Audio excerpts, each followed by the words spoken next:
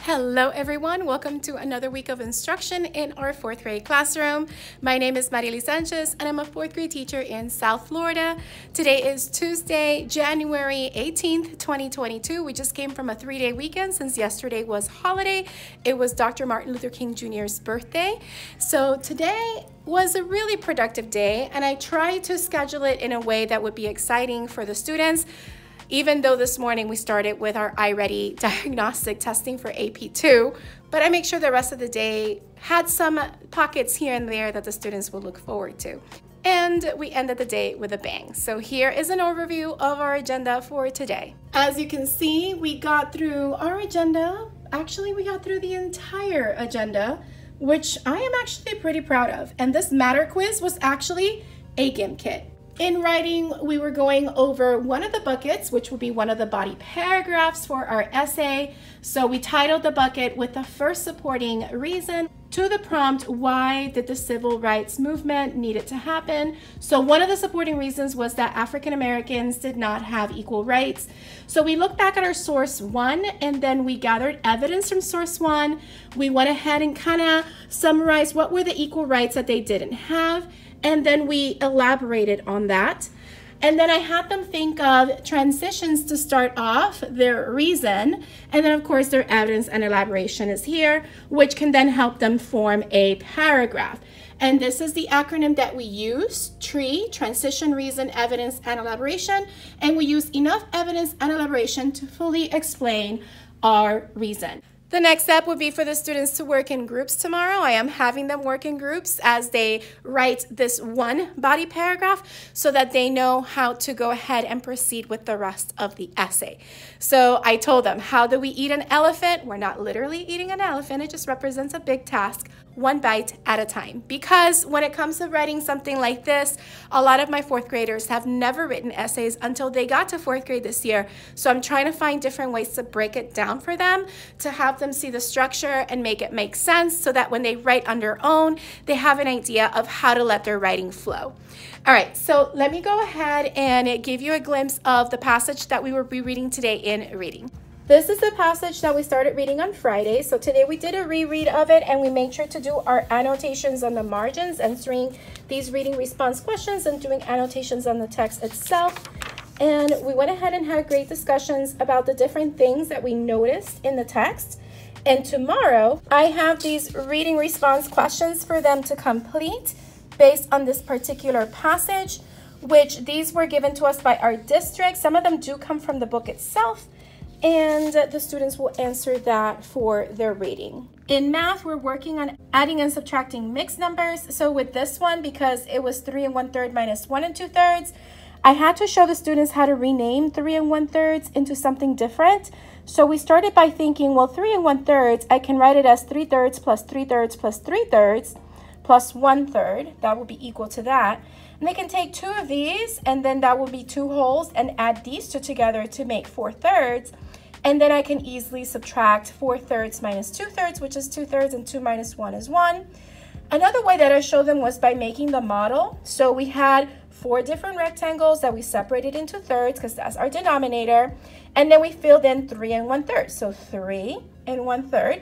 And then we subtracted 1 2/3, and we're left with 1 2/3 as the answer, so that I can help my visual students understand how we're doing that. And then I went ahead and when it was time for independent work so that they could keep working on these mixed numbers, I had students that needed some additional support to come to my kidney table, and had a good group of students where we just worked on the problems one by one and I answered their questions.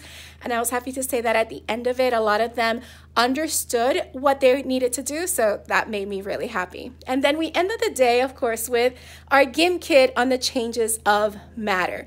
And we ended up playing the one that is similar to Among Us, where the students answer questions, they earn energy points. They use those energy points to go to the mission control and purchase investigations so that they can investigate their fellow crewmates and see which ones are the imposters. And once they accumulate enough clues, we call a meeting and we discuss, and then they vote to see who they're going to vote out as an imposter. I actually made my first mistake. I thought one particular person was the imposter and ended up not being so, but then we ended up having another meeting towards almost dismissal, and we voted our first imposter out, and then we had another meeting and voted our second imposter out, so the crewmates won. And they absolutely loved it, and at the same time they were reviewing physical and chemical changes.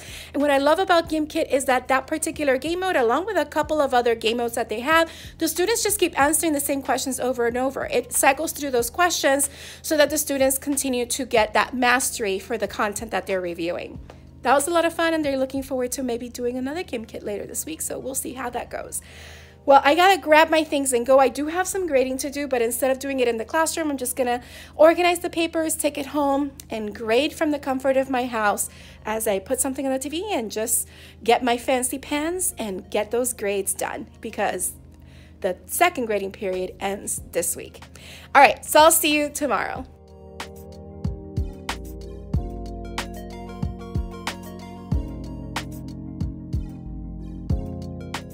Hello everyone, it is now Wednesday. I'm coming to you at the end of the day to show you what we ended up accomplishing today. Today is a short day since it's Wednesday. Students have early release at 1:50. And today I also had a special event to attend where I had to be interviewed about my principal, because she is a finalist for Principal of the Year. So I'm very excited for her. And of course, I had to be out of my room for about 30 minutes or so while I did that. So the students had a teacher cover for me. And then when I got back, we continued on our day. Now, we did need a couple of extra minutes for a couple of different things. So we didn't get through a lot of things. So let me just give you a glimpse of today's agenda. The first thing that we needed more time with today was the iReady diagnostic, since a lot of students started finishing their tests. So we didn't have time to do these things, which I'm gonna move for tomorrow. I left during bonus reading time. I did leave this for my students in bonus reading to do, but when I came back, I learned that Spanish was actually canceled, so the teacher ended up giving them some extra time and free time per se. And then when I came back, we had our recess and snack time. We moved writing over because I needed to send a message to parents, so that took some time about something that came up.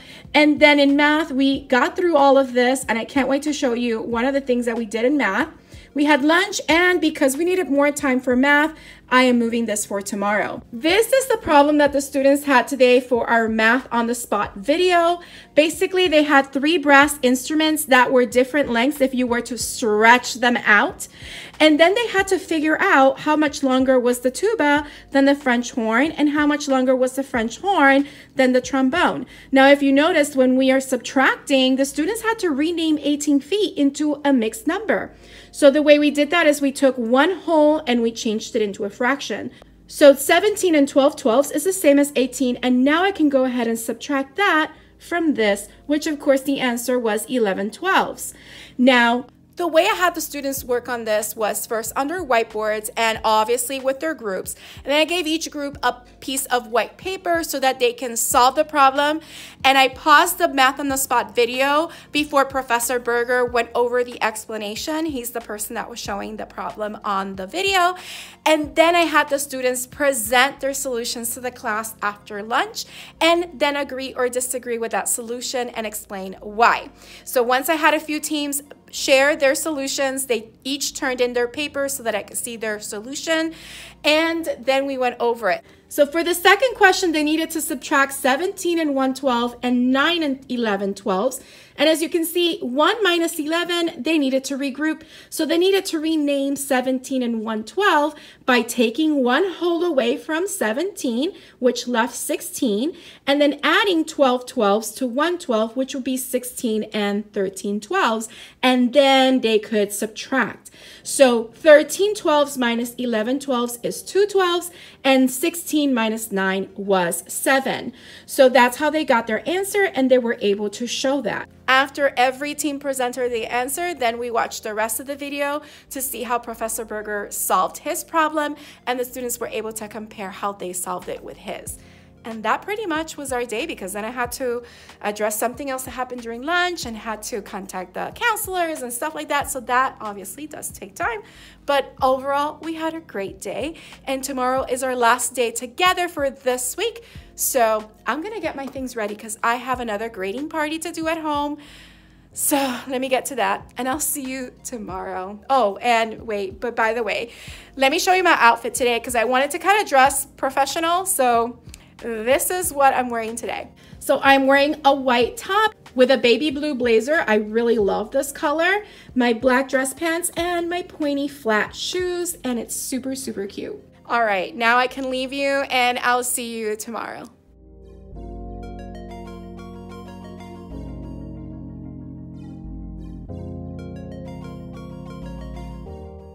Welcome to Thursday, everyone. Coming to you late at the end of the day. It's actually 7:30. I stayed after school working on some final grades, and now I gotta go home and prepare for the presentation for tomorrow's 90-minute PD that I'm doing tomorrow morning on the novel Wonder. I probably mentioned this already, but today was a good day with the students. I did not put the agenda on the board, so you have to excuse me. We're not going to review it. Basically, we started the morning. I had to split up one of my fourth grade teachers' class who wasn't here today, so I had 4 of her students, and my students continued working under iReady Diagnostics. Some students started under math, and other students worked on their reading. I still have about 4 or 5 students that need to finish their reading for next week, so we'll continue that, and then of course continue with math iReady Diagnostic. Then after that, we ended up not having time for reading since they needed extra time to test, and Spanish was canceled. So we ended up just having a silent reading time, and then my bonus reading students took their chapter 2 test on the computer using our Horizons Elevate intervention reading program.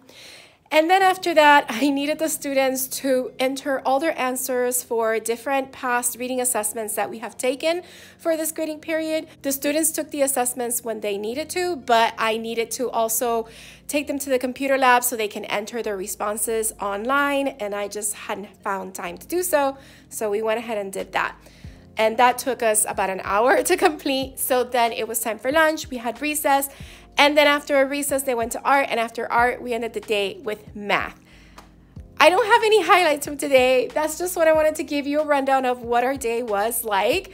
And now I gotta get going because I gotta go home and I gotta prepare for my presentation tomorrow, which I'll definitely let you know about. So I will see you tomorrow. Hello, everyone. So I have something to tell you. I am not coming from Friday. I'm actually coming from Tuesday of the following week. And basically, I stayed up very late on Thursday night, finishing my grades and finishing the presentation for the PD that I was going to do Friday morning, which was a 90-minute PD on the novel Wonder for selected gifted teachers that had signed up. There were about 7 teachers that signed up. So if you're watching this and you were one of those teachers, I'm so sorry I couldn't make it. But I woke up on Friday morning with a severe excruciating pain on my left rib cage, and it was hard to walk. It was hard to breathe. Breathing in deep was very painful. It was really scary. The pain was so severe, I was nauseous.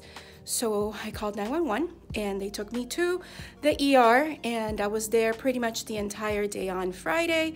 They ran a variety of tests. Good news, my heart is good, my lungs are good.